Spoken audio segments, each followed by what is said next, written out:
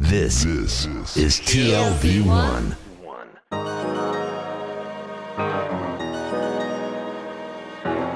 The Tel Aviv Review. Hello and welcome to the Tel Aviv Review, brought to you by the Van Leer Jerusalem Institute. I'm Dahlia Shenlin. And I'm Gilad Halpern. If you like us, please consider becoming a Patreon supporter by going to our homepage, tlv1.fm/Tel Aviv Review. Scroll to the bottom, click the big red button that says Patreon, and subscribe. We're counting on you. Every week, we bring you interviews with authors of books and research and other things that have caught our attention and that we find fascinating.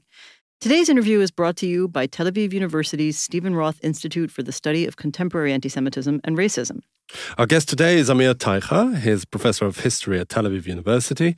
His new book, Social Mendelism, Genetics and the Politics of Race in Germany, 1900 to 1948, has just been published by Cambridge University Press. Dr. Amir Teicher, hello and welcome to the Tel Aviv Review. Hi, it's really nice to be here with you. So before we talk about Mr. Mendel, the friar who was the father of modern genetics, can you set the stage for us and talk a bit about racial studies in the mid-19th to early 20th century in Europe? We think of racial science as, evil, even pseudoscience, and you talk about that at length in the introduction of your book. Was this field intended to be a social ideology, or was this a time when it was treated as an innocuous scientific pursuit?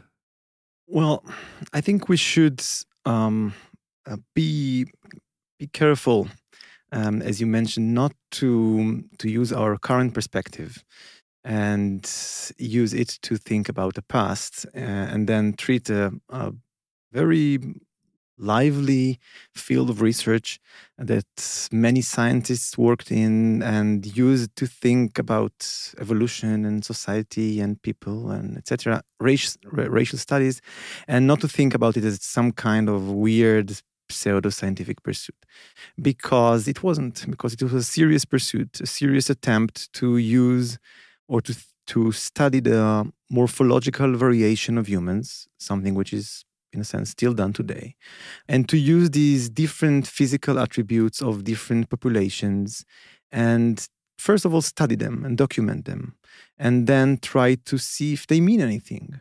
And that was a complex thing, because even just to measure a skull is not a very simple thing to do. What do you measure and how do you measure it?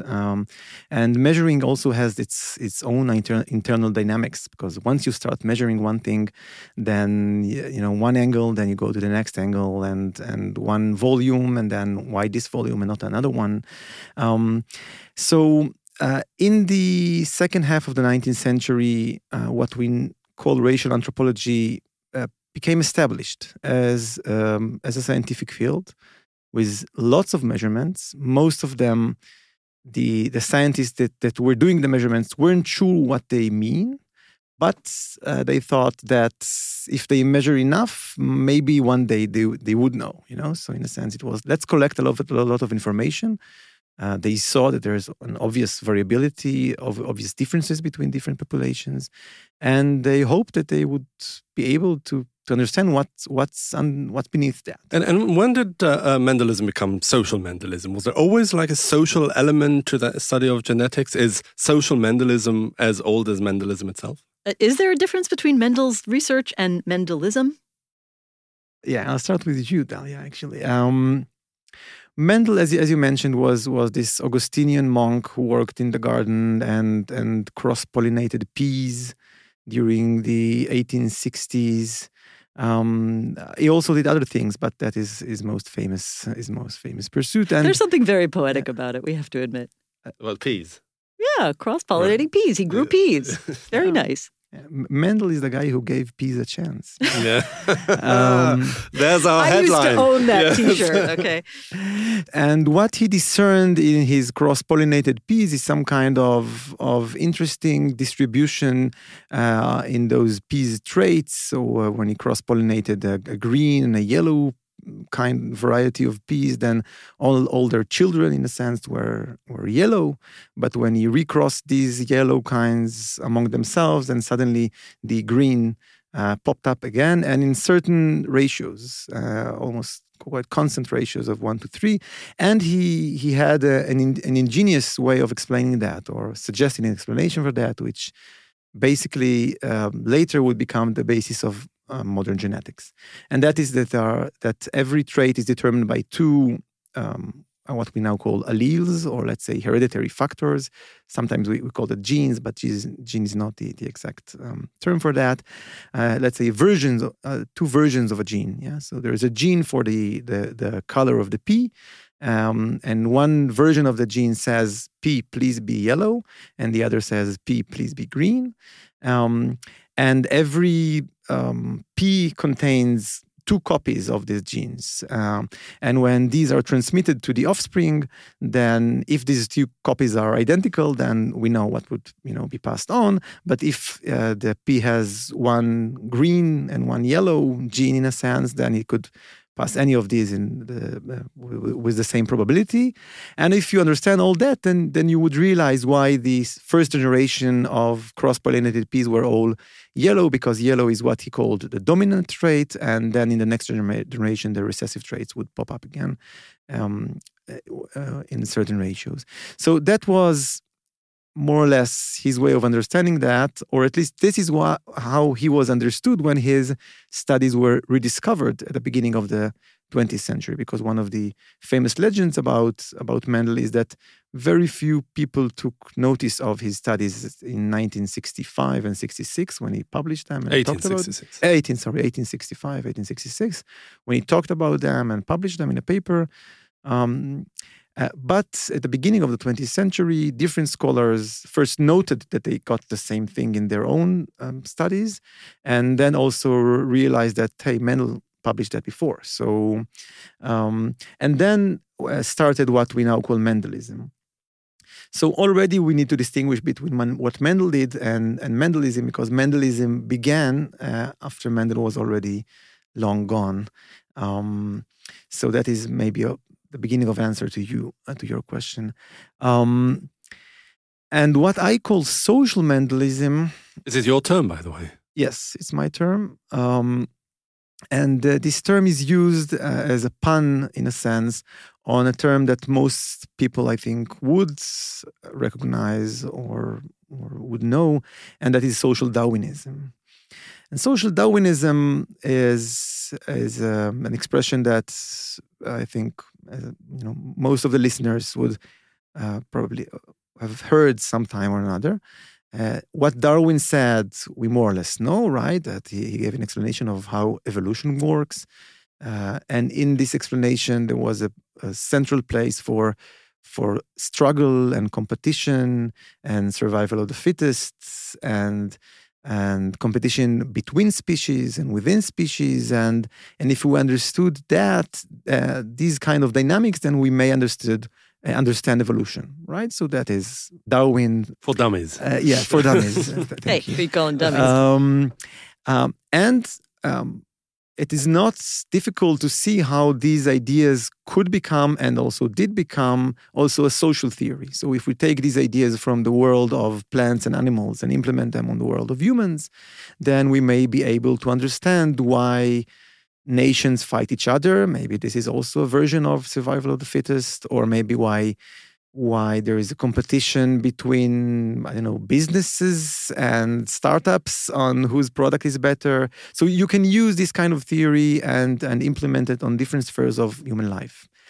And one of the most well-known examples of that is, of course, the case of Nazi Germany, where the idea that history is basically a racial struggle, and in this racial struggle, the Nazis thought that their race has to win against the other races, especially the inferior and awful Jewish race, and all human history needs to be understood as this kind of biological racial struggle. These are things which are quite well known as kind of explanation for the kind of biological thinking that the Nazis had. But what are the particular aspects of Mendel's ideas or his principles that got woven into this social outlook? So far, I didn't talk about Mendel, right? I talked about Darwin. And that's where social Darwinism is usually. That's where people speak about social Darwinism.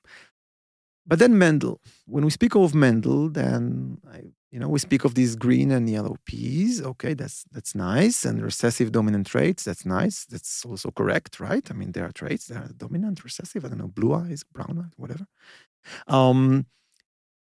It sounds like there's nothing especially social about that. I mean, it's just this kind of technical and true, maybe valid theory of how genes work. And this is the image that most of us have of genetics, of at least of the basis of genetics, of Mendelism. And that's where I come in, or that's where my book comes in. And what I argue in my book is that this kind of image that we have of Mendelism, first of all, is an image that was carefully construed after the Second World War by geneticists who needed to distance themselves from the obvious social aspects of genetics. They were in a position where it was not really a problem to take racial science and just say, listen, this is pseudoscience. We don't need it. Because at the time, racial science was already an outdated kind of theory. So there wasn't much sacrifice in just saying racial science is pseudoscience. They could not afford doing the same thing with genetics. And what they needed to do is to say, listen, Mendelism is a true scientific theory. The context was also Cold War context, where in the Soviet Union, Lysenkoism, which was this kind of theory about the inheritance of acquired characteristics, which said that we can just, cool some plants and then it would influence the next generation of plants. And led to massive debacles in agriculture. Yes. So that was the Soviets themselves said, listen, Mendelism is this kind of awful Western thing. Decadent bourgeois theory. Yeah, exactly. And in the West, or especially in the United States, there was a need to say, no. Mendelism is the true, valid, and non-racist, non-ideological, just pure scientific theory. And this is how they construed Mendelism. And this is what the legacy that we still live in. But if you look in the first half of the 20th century, or the first 40 years or 45 years of the 20th century, you see Mendelism everywhere, and everybody recognizes that this is a political theory, this is a social theory, this is a theory that has implications for how we think about society and how we reconstruct it. And right away, it sort of co-opted into other developing fields at the time, right? To sort of help, I think you were talking about the emerging fields of anthropology and racial ideas. And not only, and I think we also need to bring in another term which we didn't mention yet, and that is eugenics. Eugenics, which was coined by Darwin's half-cousin, Francis Galton, which was the intentional attempt to control human evolution and to make sure that the next generation of offspring among humans will be the best, both qualitatively and quantitatively. So the idea is that there are families that are degenerate families, and we don't want them to propagate and have many children. But the good ones who unfortunately have too few children, we need to somehow encourage them. So these are, of course, as we said, the bourgeois, the intelligent, the upper middle class, the scientists themselves. And into that kind of thinking entered Mendelism. And go on. No, I just want to say that unlike Darwinism, for example, that is in itself, may I say, a fanciful theory that ended up proving itself right, but it was what for many people rightfully, I think, was one bridge too far. There's something very technical about Mendelism, right? About genetics in general. There are the genes, the genetic material, you do what you do with it, and then it comes out. It's almost like, an assembly line in a way. I'm trying to think in what way it could have been manipulated and later on neutralized, as you say, in the post-war context, that allowed it to be social in the way that you describe it. Okay, so let's take one term that we already mentioned, and that is the idea of recessive traits.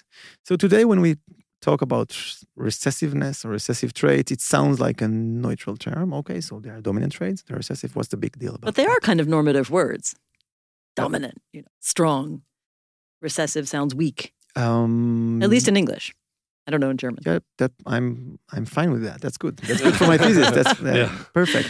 But the weak recessive has this kind of interesting quality, and that is that it reemerges when it meets another weak of its own kind. This is the revolution.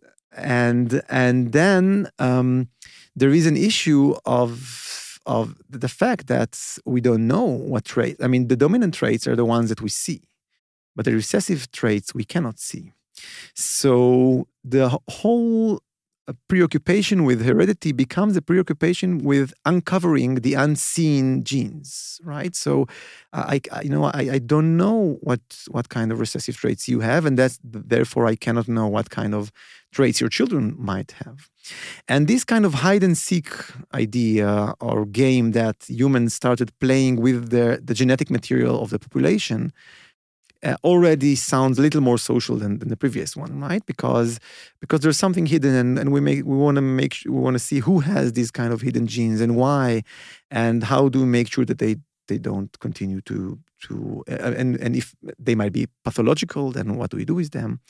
And by the way, in German itself, the words for dominant and recessive were words for cover and uncovered. Okay, so this is the that does bring a whole new psychological and social psychological layer really. into it.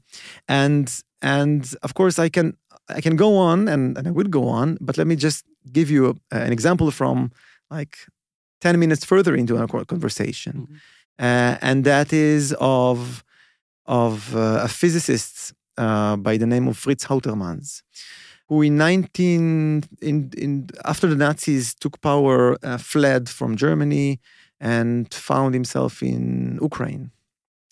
And he got a job there in some research institute, and he needed to fill out some kind of form where he needed to say things about his parents and grandparents. And this was just after the Nuremberg laws were passed in Germany, which defined who is a Jew and who isn't a Jew according to, by the way, Mendelian logic, at least partially. And then he wrote there that he is a Jew, even though he had just one Jewish grandfather. And even according to Nazi standards, he was considered German-blooded because you needed to have at least two or more to be considered a Jew, or at least a half-Jew. And then his wife told him, "Why are you writing that?" And his answer to her was, I translate it into English. He said, "I want to outmendel myself." Outmendel, is that how you write it in the book? Yeah. Yeah.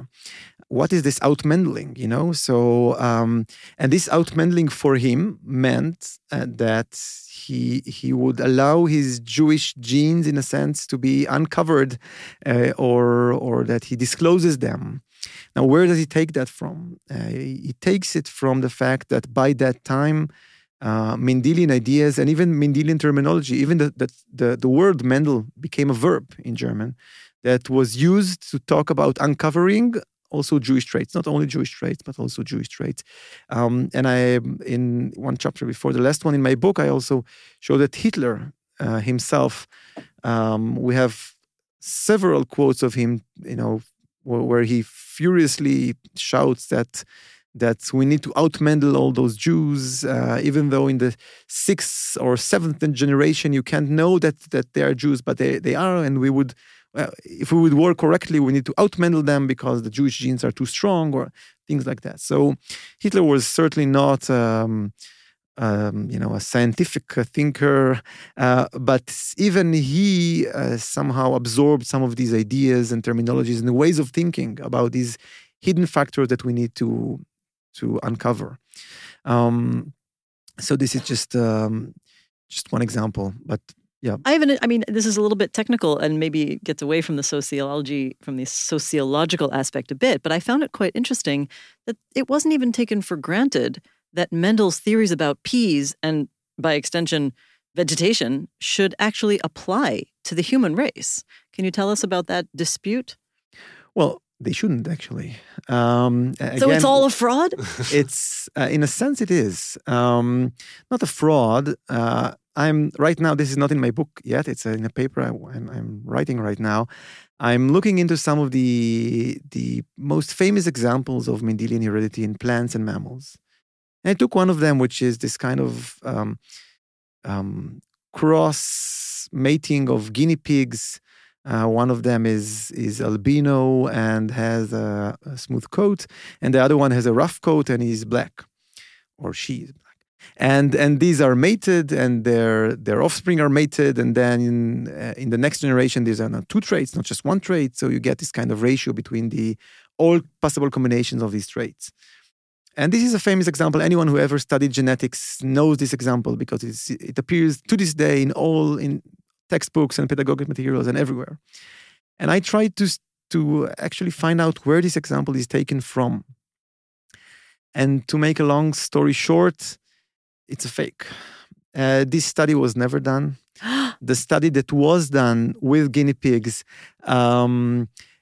had different results. The animals which are shown in all these examples are not the ones that could really demonstrate So Mendelism is an oversimplification of the way that genetic works. And today we already know it. There's a lot of talk of epigenetics and all kinds of mechanisms which show how complex the process of inheritance and of the expression of gene is. So this is an extremely, extremely complicated process.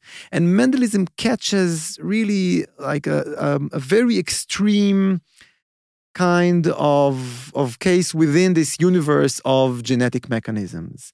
And therefore, it's sometimes, there are things for which you can say, if there's a specific mutation in a specific gene, which causes usually some kind of pathological phenomenon, then it could apply. And there are some examples for that we know them. Huntington's disease, for example, Tay Sachs. Okay, so there are some examples.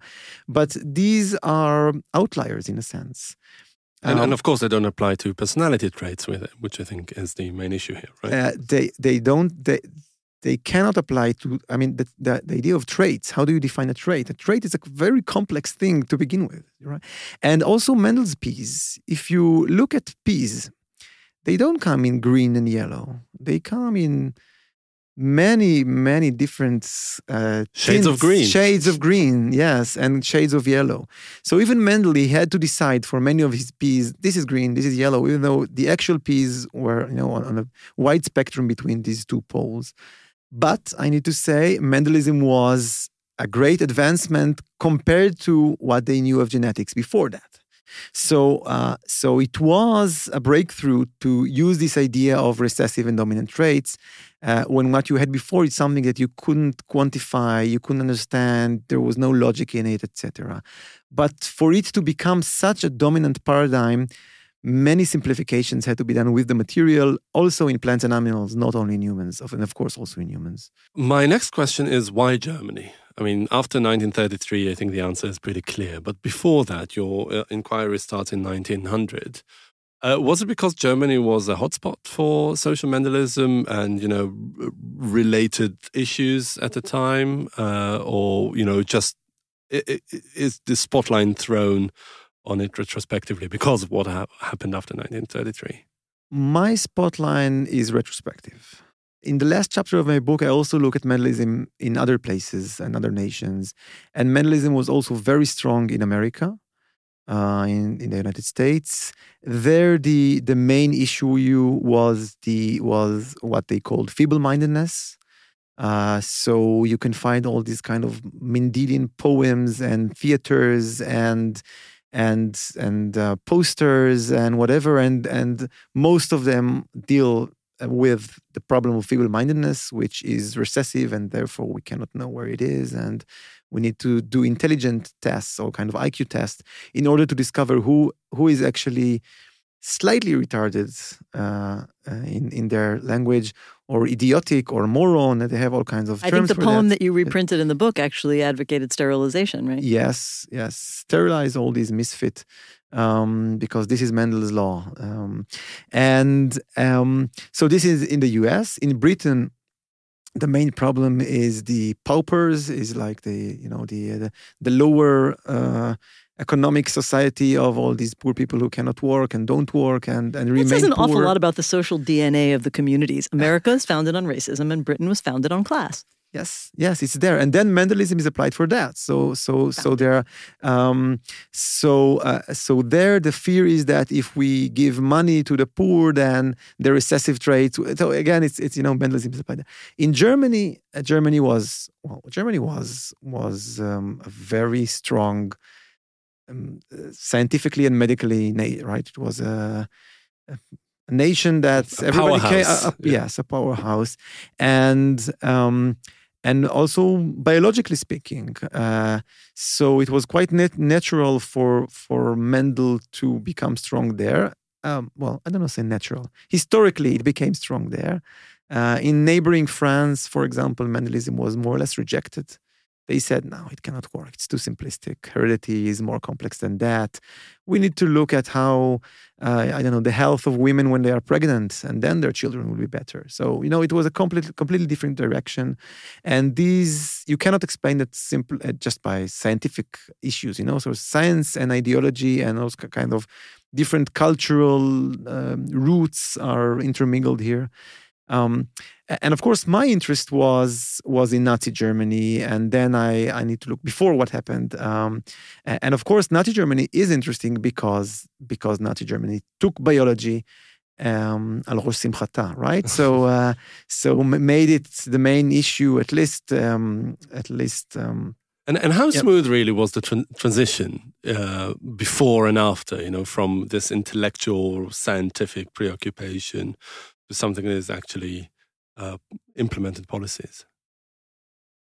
Oh, I'm not sure there's a transition here. It's a natural follow-up. I mean, the scientists who worked on that in the 1920s became prominent in the 1930s, and now they had the political system that backed them up and said, "Come on, let's sterilize," and therefore they legislated the Nazi sterilization law, which of course wasn't the first sterilization law. The United States started in 1907 already in different states, but in Germany it was a compulsory law, and eventually they sterilized more or less 400,000 of their own people because they allegedly suffered from all kinds of genetic diseases. Well, was there no pushback from the scientific community? Some people saying to the powers that be, hang on a second, science is more complicated than that? Or these manifestations of the social policy are bad?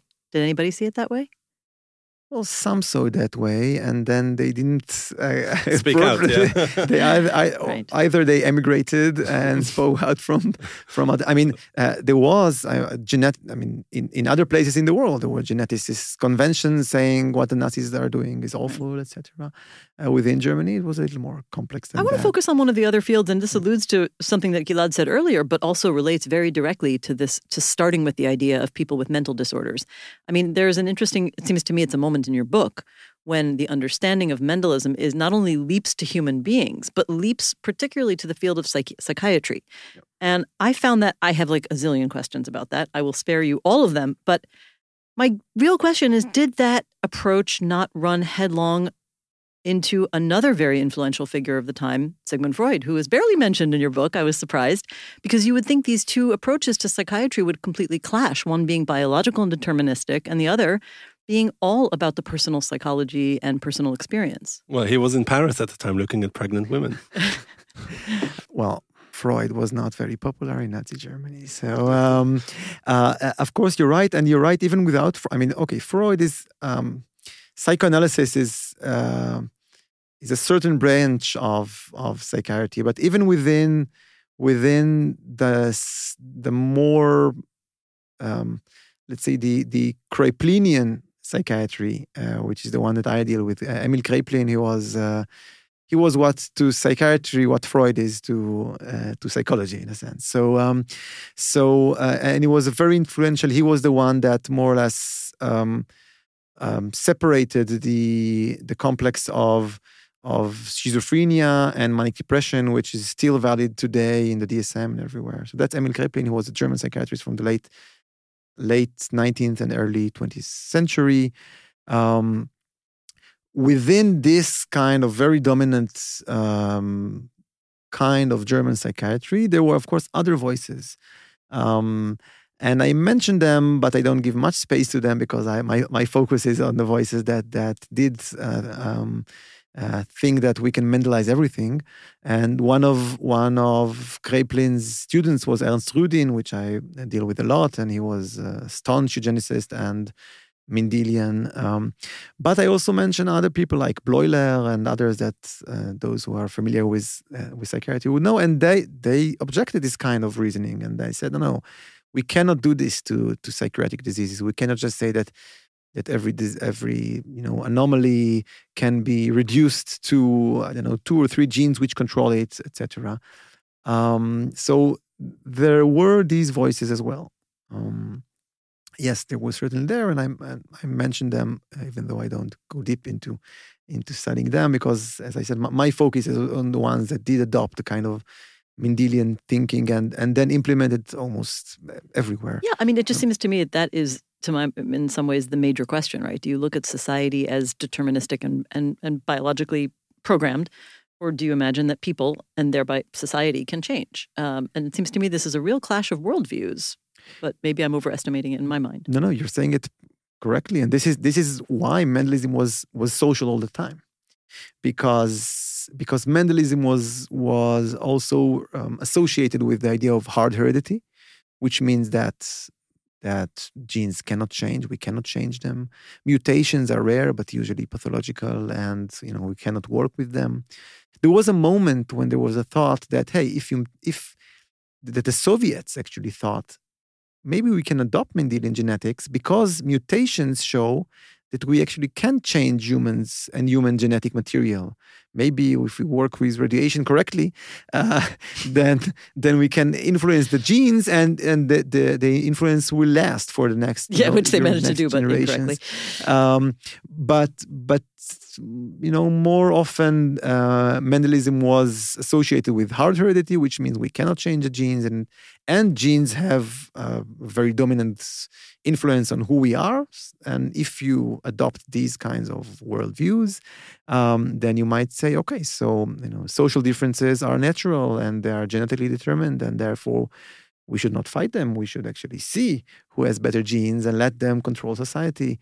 And this is, once again, we see how these ideas can easily be connected to racial superiority, right? And to the idea that certain races are genetically superior, not just because they are, culturally superior. And that we have to try to plan that ourselves for the future. Yes, and if we identify that the best genes are those that belong to the Nordic race, then we need to find these genes, and we need to recollect them somehow and recombine them, and therefore we need to start, going through, create the SS and accept into it only people whose outlook or behavior indicates that they have the best genes, and let them, marry each other, and then maybe would have in the next generation even a better society, genetically speaking, not only behaviorally or otherwise.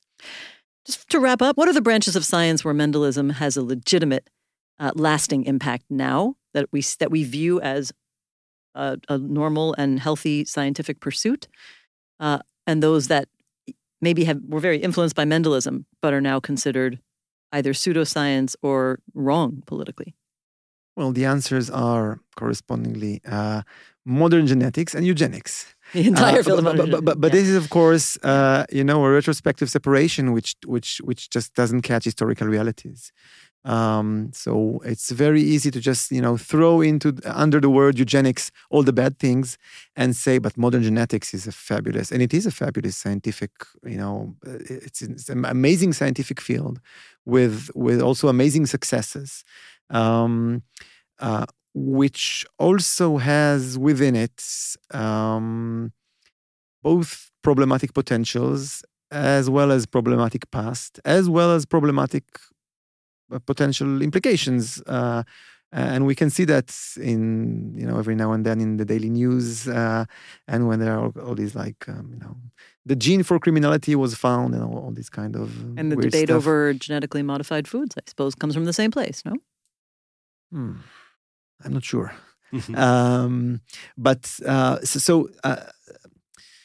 So I think this is a complex issue. I don't have a simple answer. Good. We like complex answers. Absolutely. Now, one last question, perhaps before we wrap up. Now, really, did your inquiry into this particular issue on the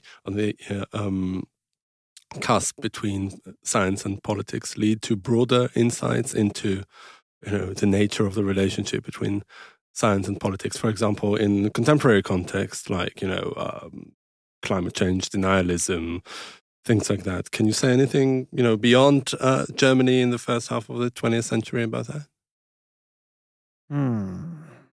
Well, climate change is a Chinese hoax. Everybody knows that. So sure. It's like the COVID. It doesn't really exist. It's either a hoax or a killer.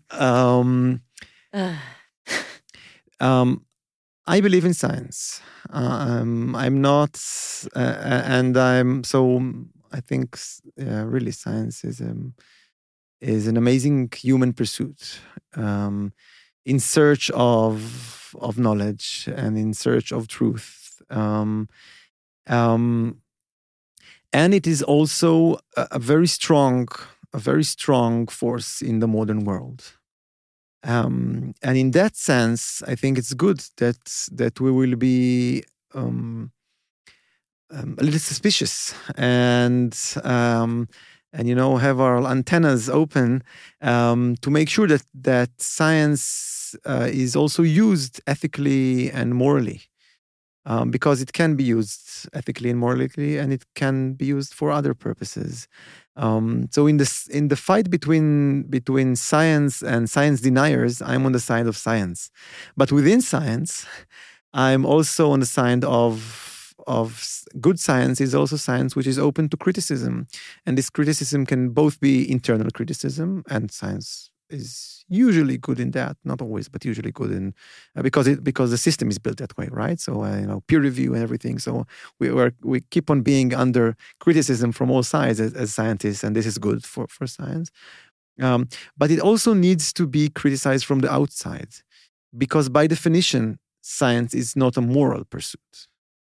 The goal of scientists is to reach truth, and a good scientist, in a sense, should not say to himself, "No, but I'm not going there because of other reasons." No, so we should be the ones saying to the scientists, "Listen, you're not going in a direction which we as society would like you and us to go," and that is our goal as citizens and as intellectuals.